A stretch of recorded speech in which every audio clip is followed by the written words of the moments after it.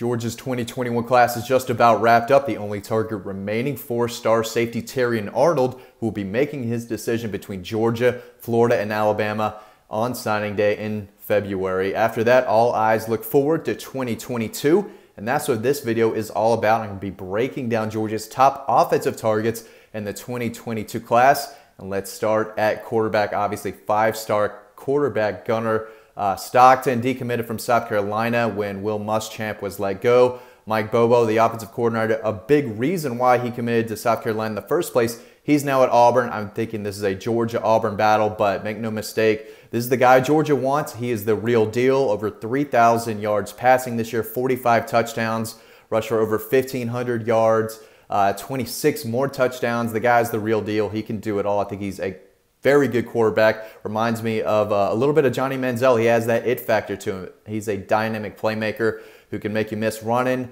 and can throw it over you too. I love the fundamentals, everything about him.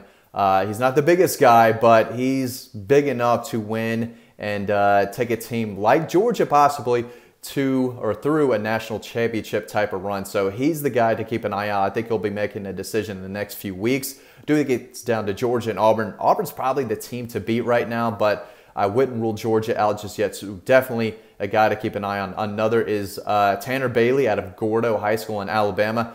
Four-star kid. I believe he took a visit to Georgia. Of course, unofficial visit. Can't talk or speak with the staff. But he was on campus during the bye week. I believe it was the weekend right before Georgia played Florida.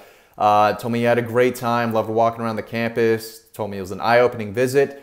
Definitely going to be tough to get anyone from Alabama, especially with Alabama and Auburn playing the way they are. Alabama still with the dynasty going now. And Auburn with the new coaching staff. I think there's a lot of hype around that program right now as far as recruitment goes in the 22 and 23 classes. They're having a little bit of time with the 21 class. But, yeah, he's a good player and a guy that Georgia, I think, really likes. And he can spin it, too. So definitely a guy to keep an eye on. An in-state guy, Ja'Curry Brown out of Lowndes. They missed a few games this year due to COVID, but another dual threat guy who can really hurt you with his legs. He's got a strong arm, raw arm talent, still developing that arm, the fundamentals, technique, and all that. But dude's got a cannon, and if he can develop as a passer, he's going to be very, very good at the next level. I think he's Florida's to lose. Georgia's been recruiting him a little bit, but Gunner's their guy, and I think that they're not going to really pursue someone a lot harder until Gunner makes a decision. So those are really the three quarterbacks to keep an eye on. Another one, Cade Klubnik out of Westlake High School in Texas. I think Georgia likes him a lot too. Definitely think he's a guy that they're keeping in touch with, so he's also a name to know. Running back, five-star Emmanuel Henderson is the guy down in Geneva County, South Alabama. Again, it's going to be tough to get him away from Auburn and Alabama. But he does have family in Columbus. I think Del McGee has been on top of this one for a while. He knows the West Georgia area as well as anyone. Definitely a guy to keep an eye on. Speed, power, he checks all the boxes. Again, it's going to be tough to get past Alabama and Auburn, I think, but I think he is Georgia's top guy, so he's definitely one to know. Running back's a little tough. I don't know exactly where they're going to go. There's not a ton of in-state running backs that they're really pursuing. Raleigh Brown is a kid out of California. He's another five-star. Georgia offered him over a year ago. He's a guy I know a little bit. He always tells me that he's talking to the Georgia staff, feels like a priority, loves Coach McGee and all that. But everything that I've been told leads me to believe he is not going to Georgia right now, that they're not the team leading. Oklahoma, definitely a team standing out to him. I think Ohio State is and a few teams out on the West Coast. But definitely a guy to know and a guy that the Georgia staff is still pushing for. Tevin White, I believe he's from Virginia. He's another guy who says he keeps in constant, contact with Del McGee. I don't know where he is on Georgia's board. I don't know if he's a take right now, but I think he is a good player who I think he could play at Georgia. He's a nice running back. I don't know if he's a game changer, but I do think he's probably an SEC running back, so definitely a guy to know there. Katron Allen, I know, as a Georgia offer down at IMG Academy. I think Alabama leads for him. And Trevor Etienne has a Georgia offer. Obviously, Travis's younger brother at Clemson.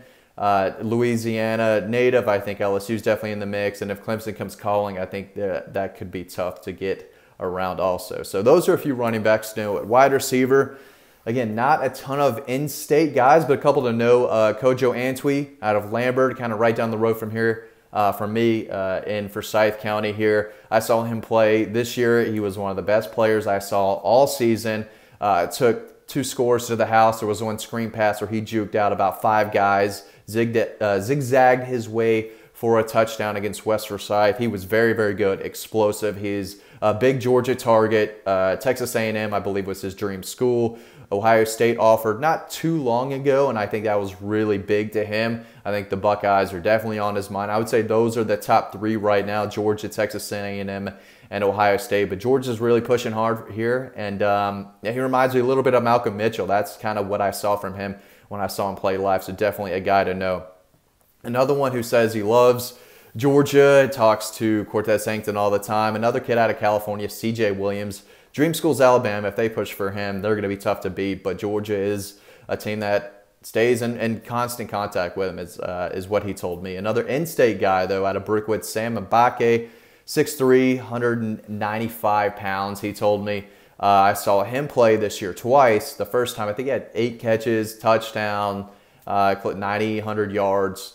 He's a big body guy, possession type, but he beat a few times, and the ball wasn't thrown his way on a couple of them, but I did see him get by defenders. No, he's not just a possession guy. He's got some speed to him as well, especially for 6'3", 195 pounds. So Georgia's offered, and if they continue to push for him, I think they're going to be the school to beat. Tight end, there's only one target. Tight end Oscar Delp of West Forsyth, another kid right down the road from me. I've seen him play a few times. Legit 6'4", close to 6'5", about 220 pounds. Runs routes like a wide receiver. Very fluid, athletic. He's a pass-catching machine. 9 touchdowns in 9 games this year. I think close to 800 yards. He's a big-time weapon. You can put him on the outside, give him a jump ball. He's going to go get it. Was very big in big moments this year against some top teams in the region when I saw him play. He checks all the boxes. He's very good on the edge and run blocking. He's a big guy. He can overpower you, but he's lean and athletic, and he can put on even more weight and keep that speed and athleticism.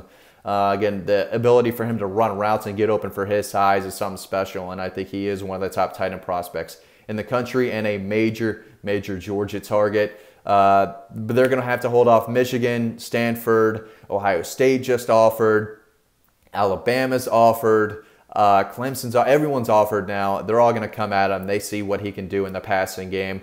He's the ideal tight end for this era of college football, and he's going to climb the rankings. There's no doubt about that. I think he'll end up being one of the top tight end prospects in the country when it's all said and done. Again, major Georgia target there. On the offensive line, Tyler Booker, 5-star guy from IMG. I think he's Georgia's top target right now. He told me recently that he hears from Scott Cochran, Del McGee, Matt Luke. He hears from everyone. He's a guy who can play both offensive line and defensive line. He told me that offensive tackle is where they're recruiting him to play. So definitely got to keep an eye on. He's massive.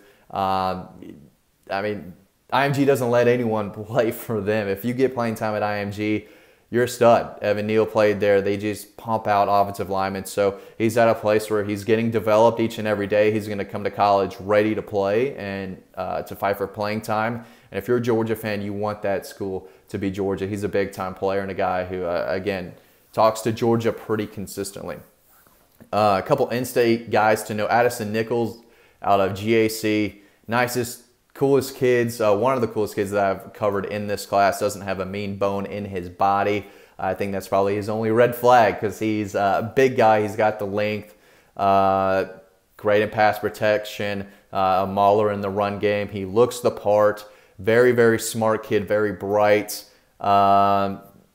He's what you look for. He's a very good, solid 4-star guy. In my opinion, I think he's a pretty good player. Another one is Dane Shore. Started at Denmark, went to IMG Academy. I think now he's at Kings Ridge.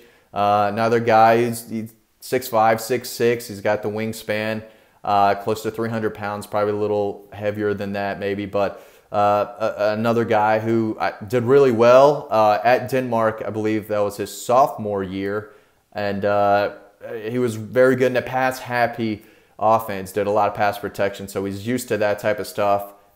practiced at IMG, went against some top defensive linemen there in practice, found his way back here. So he's another in-state guy to know. There's not a ton of them on the offensive line, but he's one guy to keep an eye on, especially in-state. So that's really it, guys. I really appreciate y'all watching this video. As always, stay tuned to the next video coming up right now, and I will see you over on the website.